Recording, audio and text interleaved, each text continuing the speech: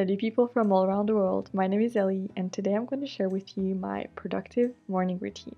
Ever since I was a student, I have been used to waking up pretty early. When I say pretty early, my productive time is between 5:30 and 6:30 a.m. So I usually try to stick to this time frame to wake up. Because if I wake up later, I'm usually not really productive for the rest of the day. And when I say productive, for me it is a combination to do things for myself, to be a better person to be around, but also to be able to do all of those little things that you have to do because, you know, you're an adult, like putting the dishes away and things like this.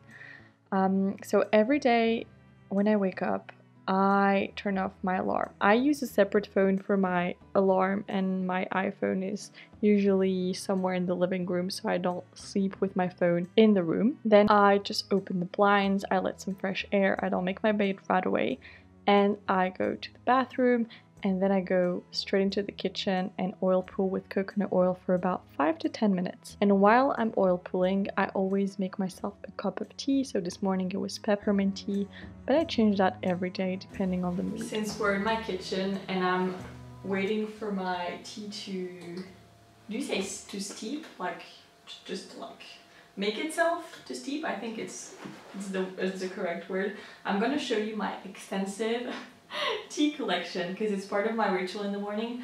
I just choose whatever sounds good in the moment. Today it's a peppermint tea, but for example yesterday I had my favorite, I'm gonna show you, my favorite loose leaf rooibos. It's a vanilla rooibos tea. I love it so much.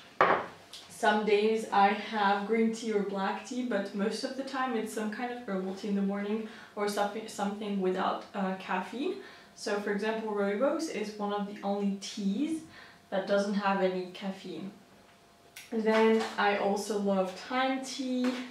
I'm trying as much as possible to switch to loose leaf teas since they're healthier in a way, because you know, there have been a few scandals with tea pockets and all the chemicals they put in those tea bags.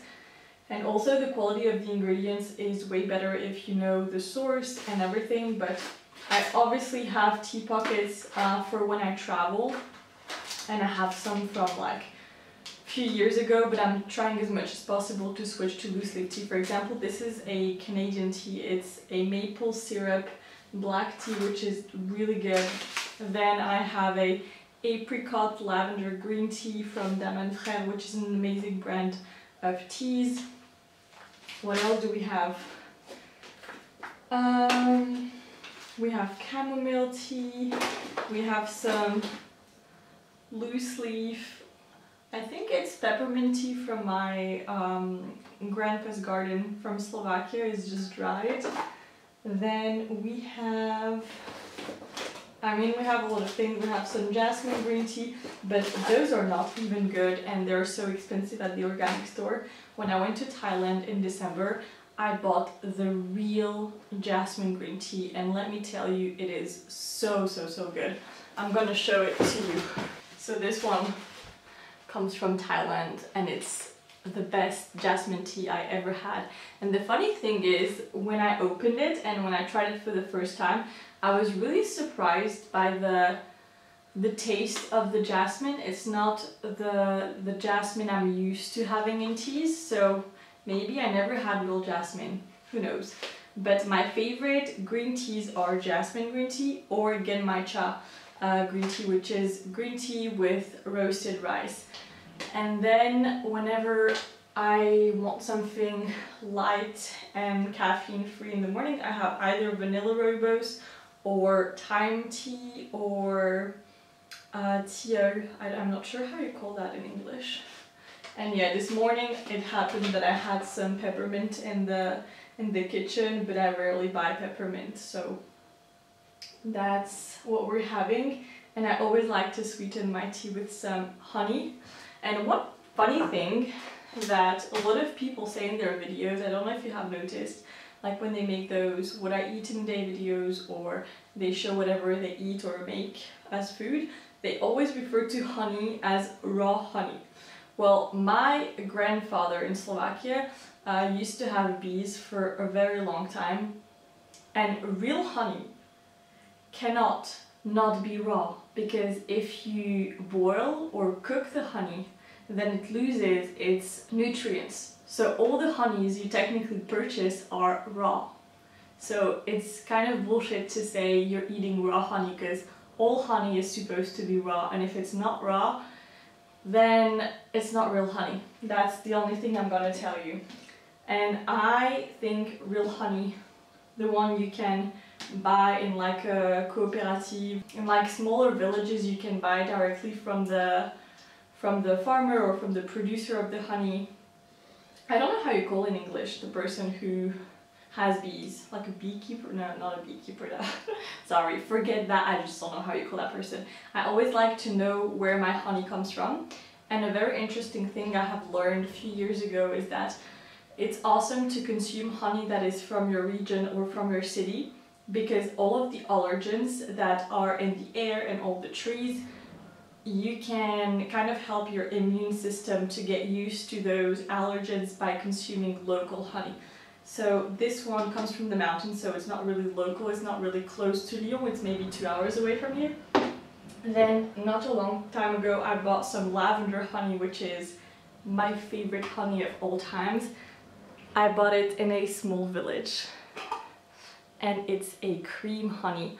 So if you want to know, like if you're interested into honeys, I love honeys. If you want to know the difference between a honey that has this color and a honey that is white, it's not because the honey looked like that when the bees collected it. It's just because when they want to put honey into pots, sometimes they cream it, which means they add air to it and they mix it with air.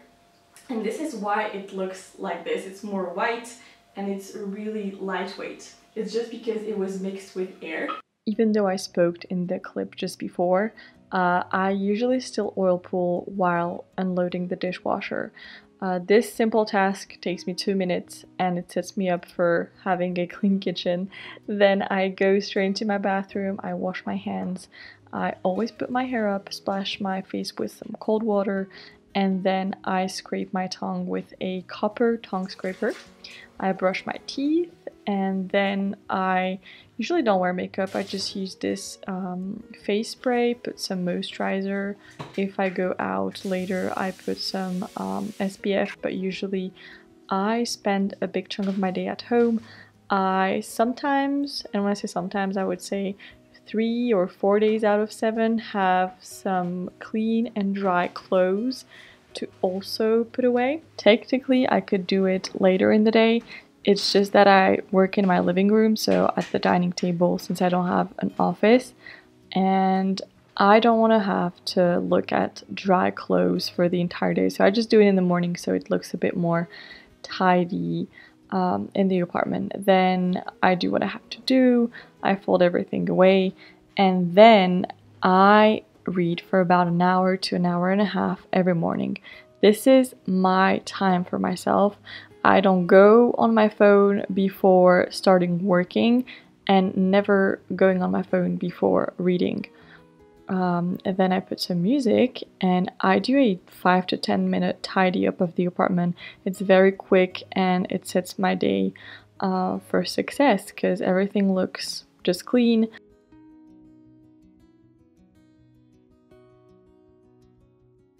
This is a very important step for myself since I have been home for the past months. I need to change into something that I call human clothes. It doesn't have to be a pair of jeans, but it has to be something that looks a bit more put together.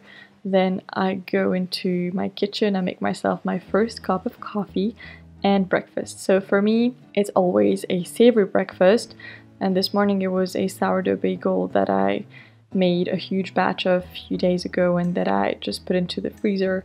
So I just reheated it, I put an egg on top, olive oil, some dairy-free Emmental cheese, a bit of tomato, and my friend introduced me, I think 2 years ago, to sriracha, and ever since I have been loving sriracha.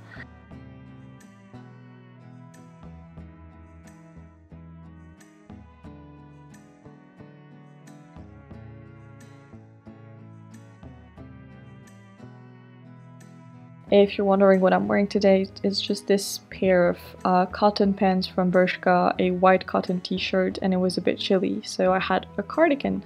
With my breakfast on this particular month, I have been taking every day some food supplements, but I don't take food supplements all year round. It's usually like a month or two in the year, and this time of the year it's just some magnesium and some vitamins. Since the day I filmed the video was a Monday, I just checked my habit tracker for the previous week to just see what I achieved, what I did not achieve. And I ate my breakfast in front of my current TV show, which is Under the Dome. And don't spoil if you have watched it, because I haven't finished it.